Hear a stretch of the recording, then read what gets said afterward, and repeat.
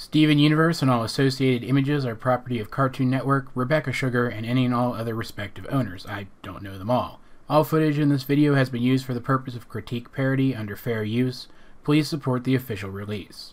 I don't do this often, so this is a bit of a special occasion. This week's theory is actually going to be something of a follow-up to last week's. In last week's theory, I postulated that Lars might be a character parallel to Rose Quartz, and that likewise Sadie might be a character parallel to either Greg or Pearl, concluding, in part, that if Sadie is meant to be an analog for Pearl, she and Lars probably aren't going to end up together at the end of the story. This week, as weird as it sounds, I'm going to try to determine who it is that Lars is going to end up with instead, using possibly the tightest and most concise evidence that I have ever come up with for one of these theories. We have several potential options. If Lars really is a parallel for Rose, it would make sense that him as a human would end up with a gem, the exact opposite of Rose when she ended up with a human, i.e. Greg Universe. And Lars is on an entire ship full of gems now. It isn't totally far-fetched to assume that Lars might end up with one of them. So let's run through our candidates of gems that we have seen interacting with Lars since he became this new and improved pink Lars and remained behind on Homeworld. Let's start with the most unlikely candidate, Fluorite, the multi-gem fusion. First of all, no offense to Fluorite,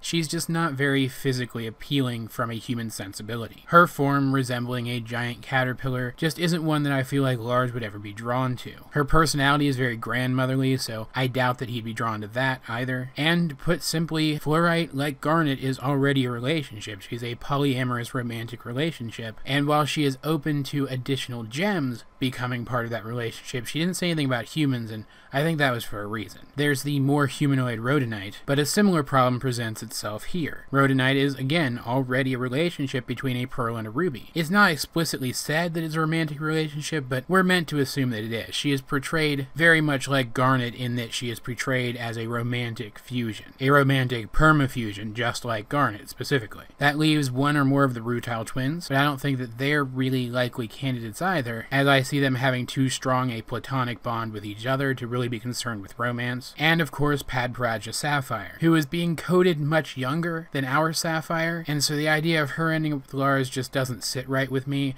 Maybe she will, but it just seems kind of odd. It's not something I want to consider. So having effectively eliminated all of the gems that Lars has met since he ended up on Homeworld, aside from the gem lawyers and the diamonds, who I'm not including in this for obvious reasons, where does that leave us? What candidate could I possibly be envisioning for a future Lars romance plot? Taking us once again to the promo for an upcoming episode featuring Lars as a space pirate opposing Homeworld, allow me to introduce some of you and reintroduce more of you to the character of Emerald, a gem who is in pursuit of Lars, who seems to be sort of Lars's nemesis at this point. The dialogue between the two of them implies a history of Lars waging a sort of guerrilla war against Emerald and her forces, and winning. We don't know much about Emerald yet. We don't know much about her personality except that she gets very angry at Lars very easily. Again, probably stemming from this implied history between the two of them. But her design is pretty telling in a lot of ways. She seems to be designed as a reference to a character from a show that the Crewniverse references a lot. That being Dragon Ball Z, one of the most popular and, dare I say, infamous anime series in existence. Emerald's design seems to be invoking the early designs for the character Vegeta. Vegeta, when he had this design, was a villain, but eventually he became an anti-hero and then a straight-up good guy. As this transformation occurred, his design was likewise updated, so this original design for Vegeta is only associated with him at the villain stage. This is interesting in that it suggests that Emerald might become an ally to the Crystal Gems, or to Lars specifically maybe, later on in the story, and that the transition from villain Emerald to sympathetic ally Emerald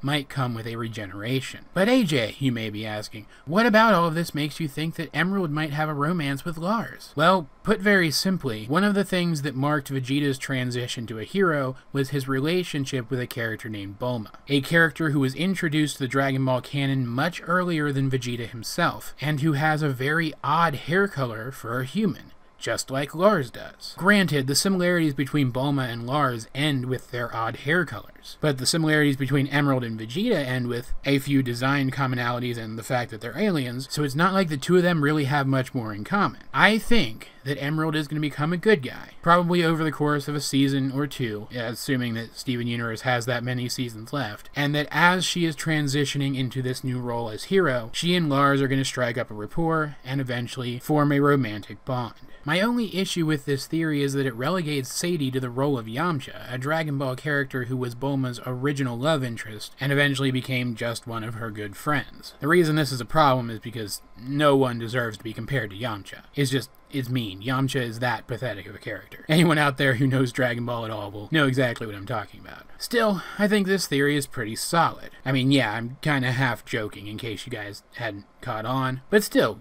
it's possible. I mean, it's not really likely, but it is possible. Yeah, okay, so I'm just gonna move on from this now, in the hopes that ending this quickly inspires you guys to put down your torches and pitchforks. I promise a much more serious theory next week. It's just, every once in a while I gotta do something a little fun. I'm sure you guys know how it is. I hope you enjoyed this slightly more jokey than usual theory either way. Whether you did or not, let's get a discussion about it going in the comment section down below. Either way, this has been AJ22, and I will talk to you guys later.